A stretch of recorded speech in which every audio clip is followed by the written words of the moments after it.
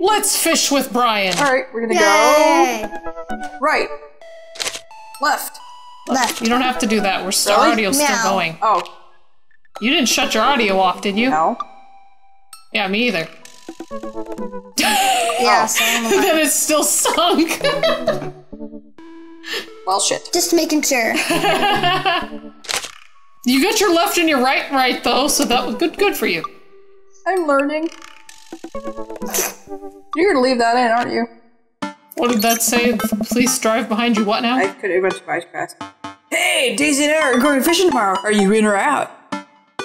Oh, I have a message from Brian. Our bestest of friends. Oh no. That's right, I've been dreading this day. I accidentally boasted about my abilities as a fisherman to Brian, and now he's challenging me to another dad-off. I've been doing my fishing research online, but I'm nowhere close to being an expert. Still, though, I have to accept. Nah, just say Accidentally boasted. I type back to Brian. Sounds great, man. Super excited to catch all those fish.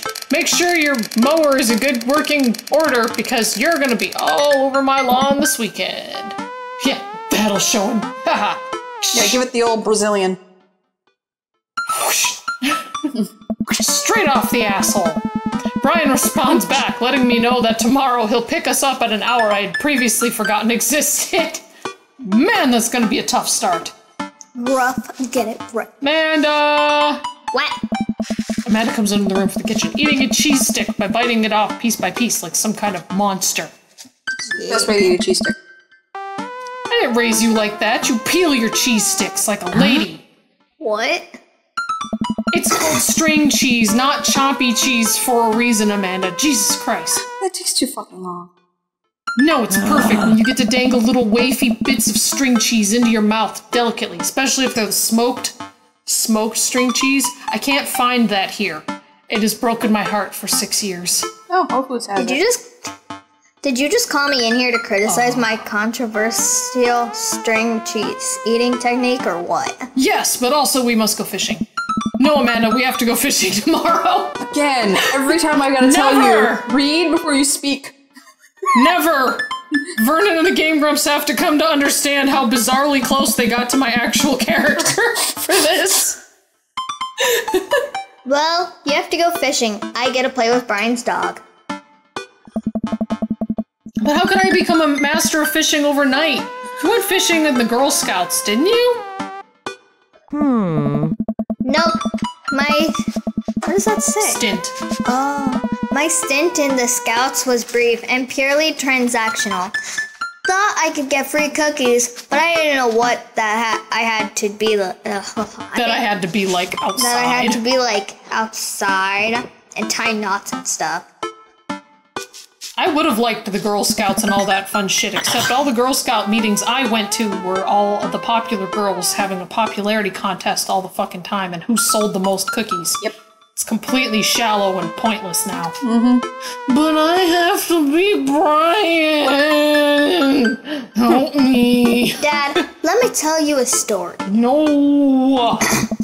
Do you remember last summer how I applied for a job at that coffee shop across town? You know, I can get you a job at the coffee shop. I'm sure you'd like to work with Pablo. But, give me a refresher. Last year was a year ago. During the interview, they asked me if I knew how to work an espresso machine, and I really wanted the job, so I lied and said yes. On that first morning, there's a line at the door, and within half an hour, I severely burned my hand, and they told me to go home and never come back. I still have a scar from that. But that's not fishing. Of course I remember that, but what does that have to do with fishing? Fine. The bum is a The bum is a metaphor, Dad! Look at that bum! She's sitting on my hand. I'm like, oh. She said bum.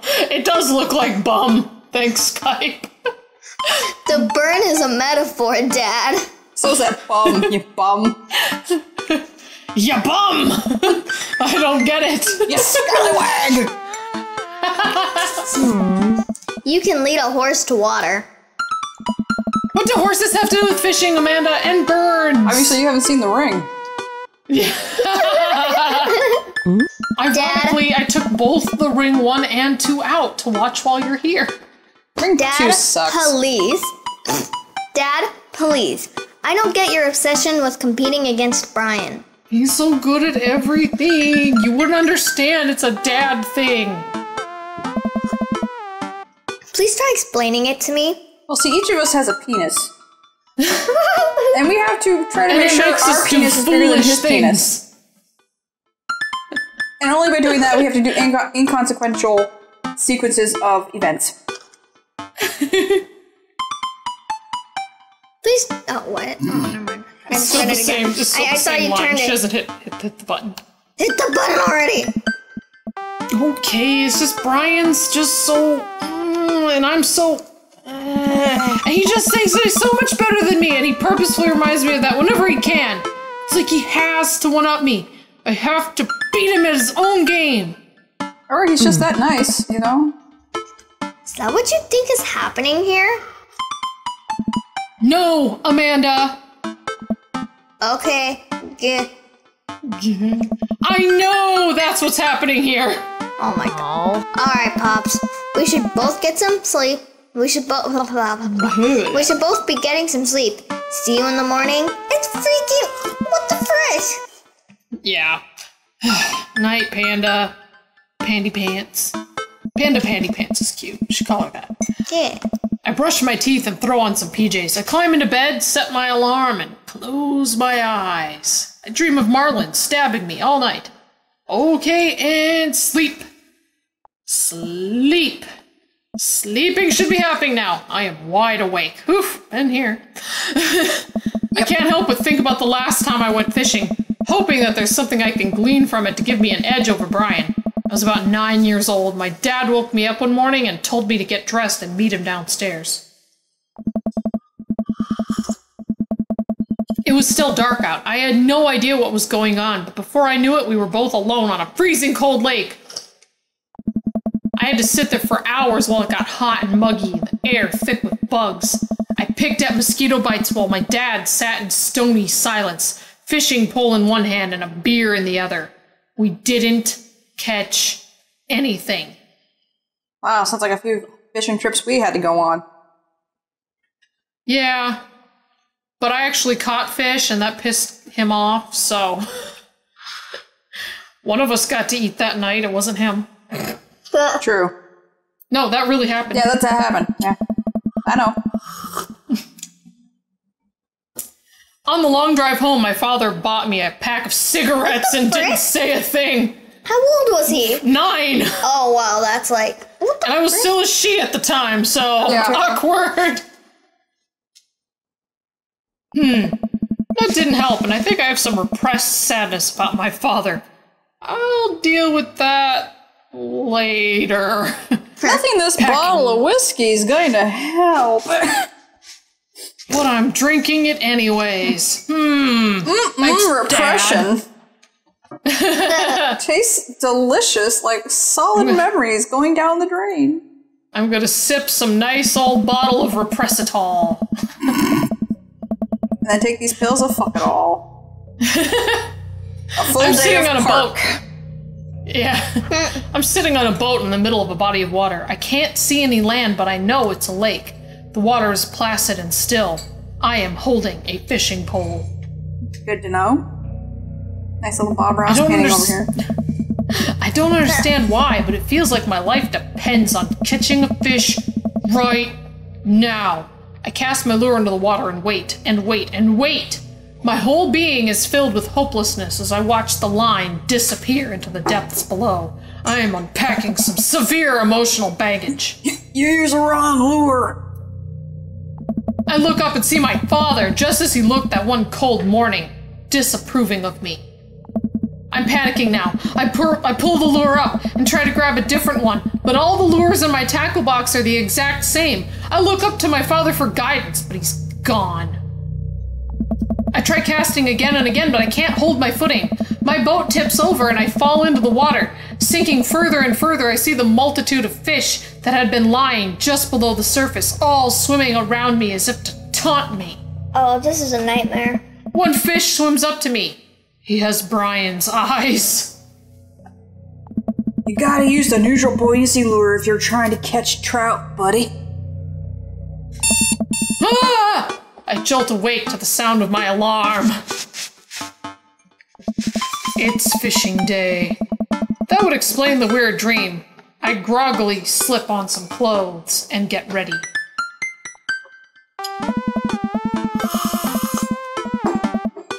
Tea. I spot Amanda's door, half open, and see her still curled up in a mountain of blankets, walking over to her bed. I give her a tiny kiss on the forehead. Mwah. Fishing day, kiddo. You ready? No. Well, you gotta get up. I can't do this without you. Like, literally, please. Also, stop sleeping in your clothes. It's gross. Amanda pulls her comforter over her head. I reach under the bottom and tickle her feet. Never. Amanda! I'll get up in a minute. Alright, Brian should be here in 20, so you better not just go back to sleep. I'm gonna turn your light on and open your curtains to be sure. Amanda sticks her hand through the blankets to wave me away. I leave her room and make myself some coffee. And another cup with lots of cream and sugar for Amanda whenever she gets the hell up. Amanda eventually wanders in and chugs her coffee while I do more word jumbles. I hear the doorbell ring. It must be Brian. Ooh. I hope he brings the doggy. Still rubbing our eyes, we walk outside to see Brian. He's decked out in fishing gear. Daisy's falling asleep next to him. Early bird gets the worm, buddy. You ready to fish? I know I am. My eyes narrow in on Brian. I'm gonna defeat you, Dad. I mean Brian. It is a good day to die. Hop on in, guys. Let's get this fishing party started. I walk over to the driver's side door and open it. Brian's dog immediately hops into the driver's seat, wagging his stumpy butt tail furiously. Yay! Can I see your license, sir? Maxwell, what little shit? Maxwell obediently hops into the back to cuddle with Daisy. Amanda settles in next to Maxwell and Daisy and immediately falls asleep. Ready for an adventure? I'm ready for glory, Dad! Brian! Brian. Brian? I struggle to stay awake as we drive to the outskirts of town. Country music plays quietly from the radio as I watch the trees pass by. You know what I just learned? Mumford & Sons is actually British. You didn't know that? No. Well, I don't listen to country all that much, except like Reba McEntire. I don't really consider Mumford & Sons country so much as alternative Zydeco, but you know. Yeah, I'm like, wow, they're good. Anyway. Yeah, they're not country either, so you know, whatever. They're good at masking it. So, where exactly are we headed? It's about an hour north of here. A little spot I've been going to since I was a kid. My dad used to take me there all the time. I don't think anybody else knows about it. Brought everything we need so that we can catch some trout, have a nice little fire, and enjoy the nature. My fishing pole is in the shop, getting it tuned up. Do you maybe have an extra I could borrow? Of course! It's probably not as nice as it sounds like yours is, though. Getting it tuned up in the shop and all. Right! Mine doesn't have an electric motor. Or wheels. Or boat. Oh my god, could you picture like a Segway boat fishing line? Dude. That would be hilarious. Dude, I'd totally have one of those. Right. Just to have it. I wouldn't use it. I'd be like, hey, you know what I have? Right over there. Yeah, that's mine. Does it work? Don't ask. I am digging a hole here. Yep. I am digging a hole. I'm sitting in it. Deep hole. No fans. You know, it messes up the audio. But it's hot. It is not that hot. I am sweating. So you're drinking hot tea. I finished my tea. Good. drink something cold. I stare out at the forest lining the highway. The sun is just barely over the horizon, scattering dusky pink light through the trees. For a split second, I spot a deer grazing on the side of the road before it leaps back into the bush. After a nice quiet drive, Brian eventually tells me to pull off the highway and onto a dirt road. The car bumps along until we reach a clearing that opens up to a magnificent lake. Well, here we are. Listens. I step out of the car and help Brian unload our gear as Maxwell runs around us barking. The kids wake up and wander to the shore, where Daisy tries to teach Amanda how to skip rocks.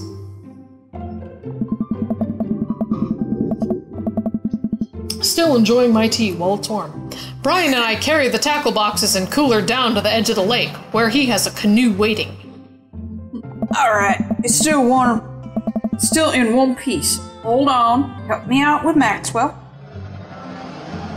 I help Brian place the tiny dog-sized life vest onto Maxwell. Aww. Better. Alright, your turn. Brian hands me a lime green life vest.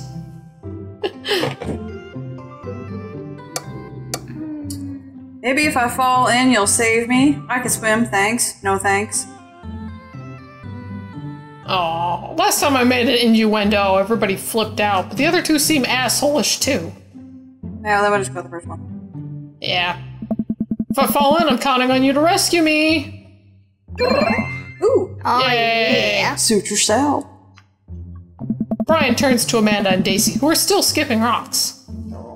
Amanda looks pissed off. You kids want to fish? Dad. I'm good with just throwing rocks in the water. Amanda hurls a rock into the pond with gusto. Hell yeah. It is kind of fun, but it tends to scare off the fish. Yeah, take that, water. I have a problem with authority. Amanda, you're supposed to be skipping them. Ah. Is that what we're doing? Daisy, don't you want to fish? I think catching a fish is kind of inhumane. We're gonna go explore the woods and look at bugs and stuff. Also good pastime. Alright, be safe. Don't go too far. Watch out for ticks. Brian puts the life vest around himself and we throw all of our equipment into the canoe. Maxwell happily jumps in and takes his place looking out over the front of the boat. I get into the canoe as Brian shoves off. We paddle together to get ourselves into the middle of the lake.